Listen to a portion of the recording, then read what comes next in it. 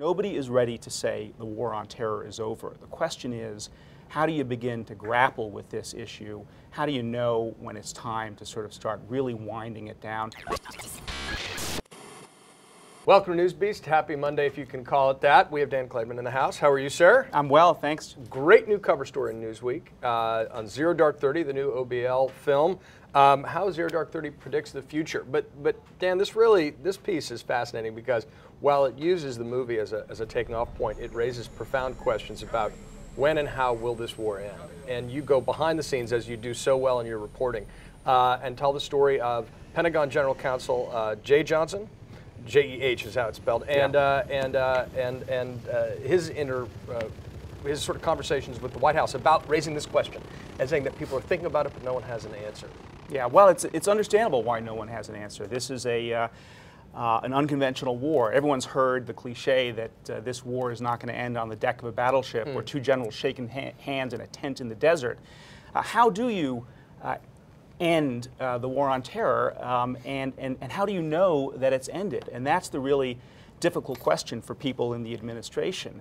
But there is a kind of growing sense that you can't just fight this war forever in the way that we've been fighting it, that is, in a kind of traditional military way. And I think this is very much on the mind of President Obama, who's been concerned about the idea of, the sort of forever war. We've already pushed the limits of the law in some way. We're stretching, dwindling budgets. And, the question becomes, look, Al-Qaeda core, the main organization, has been pretty much decimated. Osama bin Laden is dead. They've not been able to pull off an attack really in years. Knock on wood, you do have these affiliate groups in Yemen and Somalia, and you have new splinter organizations popping up in the turmoil of the Arab Spring, but loosely affiliated at best. Loosely affiliated. These are offshoots of offshoots in many ways. One of the people I interviewed, a military planner in the Pentagon, said to me, do you fire off drones and do you send in the special ops forces every time some group raises the black banner of Al-Qaeda, but has a very attenuated connection to 9/11 or to Al-Qaeda itself? And those are tough questions. Look, nobody is ready to say the war on terror is over. The question is, how do you begin to grapple with this issue? How do you know when it's time to sort of start really winding it down? Or as one White House official put it to me, how do we know when it's time to end the state of emergency? And you put it, I think, particularly well in this article too, which is, immediately after 9/11, people were criticized for having a pre-9/11 mindset, but maybe now it's time to criticize too much of a post-9/11 mindset.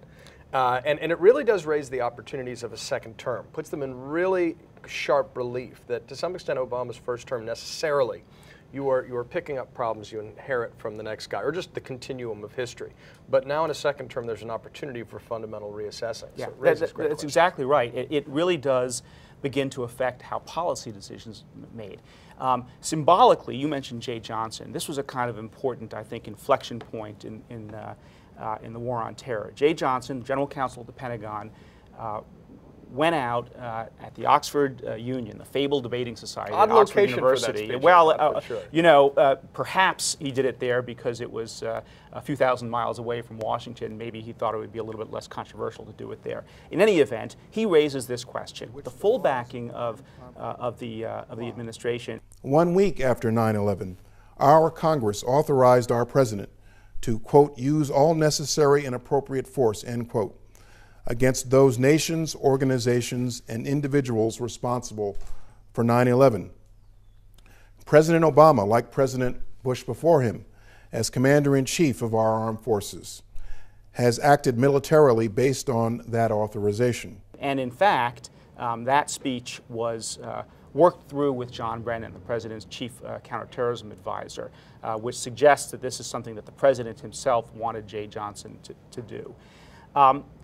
You can't end the war on terror overnight. This is a long, gradual process. But there's some really intriguing things that we're beginning to see in terms of winding down the war, ending that state of emergency. I think chief among them is that John Brennan has been working on something that he calls the playbook, which is an effort to kind of codify and institutionalize the sort of rules of the road for targeted killings, which, as everyone knows, has been in some ways the most controversial aspect of this war. What he's really talking about is looking for ways to rein in the CIA and to exercise more supervision over the CIA and how it runs that program. That is a first step toward moving beyond the kind of military approaches that we've had in this war. And ultimately, he'd like to shift away responsibility for those kinds of lethal operations away from the CIA over to the military. But there are other ways this is expressing itself as well. There was a big debate over the summer as to whether we should go in militarily in Mali, where you now have an al-Qaeda affiliate. Drone strikes in Mali. Well, the president, John Brennan, decided we're not doing that, and I think that's also a kind of an important inflection point. It's fascinating. It's fascinating stuff. It's a fascinating article, and it really is raises serious questions about the second term and the opportunities as well. Jan Clem, thanks for writing it. Thanks. And thanks for coming to Newsbeast. Absolutely. We will see you tomorrow, Tuesday.